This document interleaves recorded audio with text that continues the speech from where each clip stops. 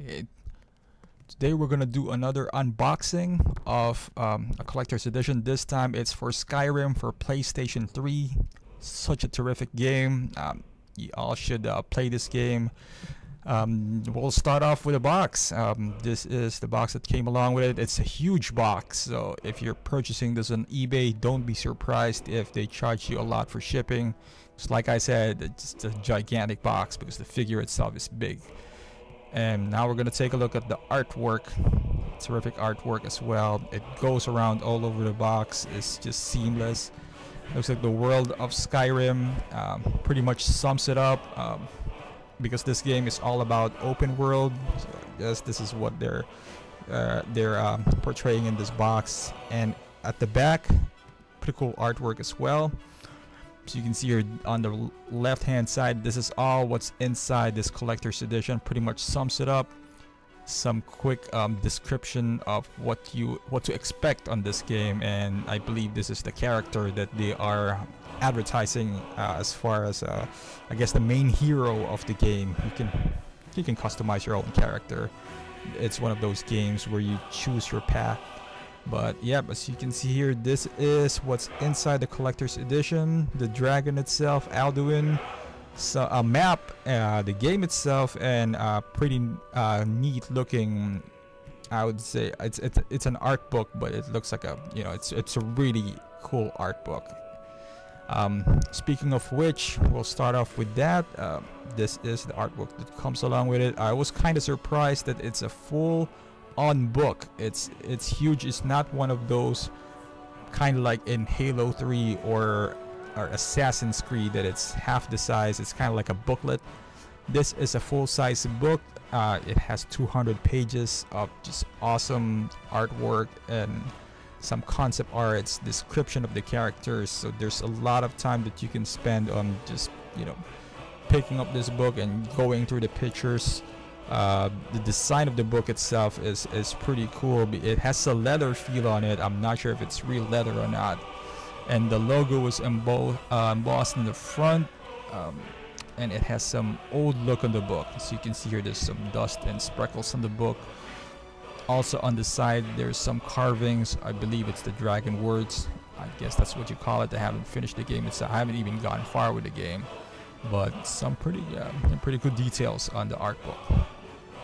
Now we're gonna move on to the game case. I'm kind of disappointed that the case is not a steel book.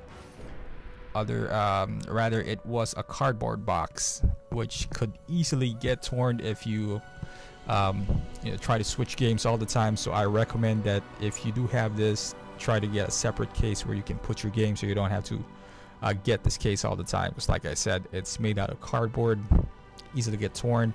So you can see that is the bonus disc that has some exclusive interviews with the creators and stuff. This is the map that comes along with the game. Pretty cool map. The world of Skyrim out there. And this would be the standard manual. That it's nothing special whatsoever from the regular version of the game. Now we're gonna move on to the statue, which is what this collector's edition is all about.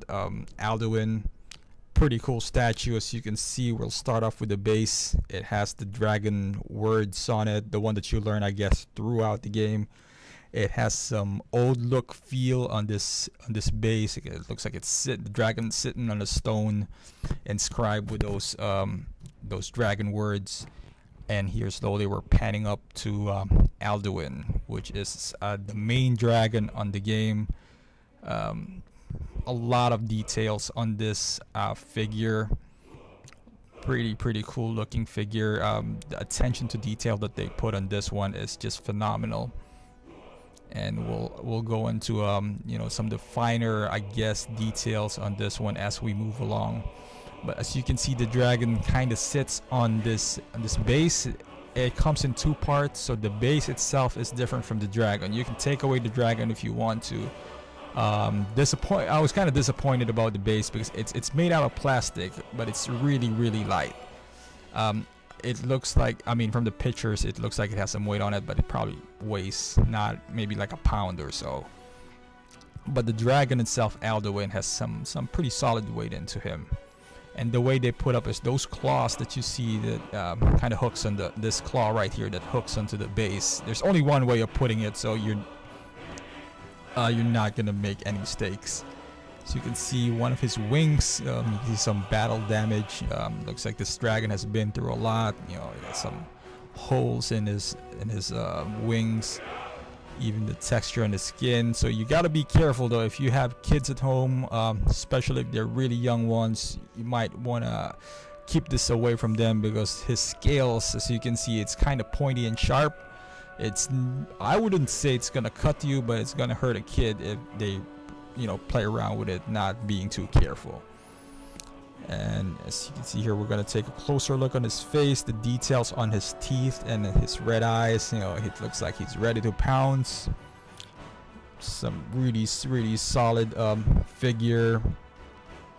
Every little scale has some textures or different patterns on them. Even his claw, his other wing is different from his left wing. You know, some holes in it, but it just feels, the overall feel of this dragon is just it's great. Feels like it shouldn't be in a collector's edition of a game. Now we're gonna do the back side, because it's as impressive as the overall figure. Just you can see here the overall details at the back of his wing.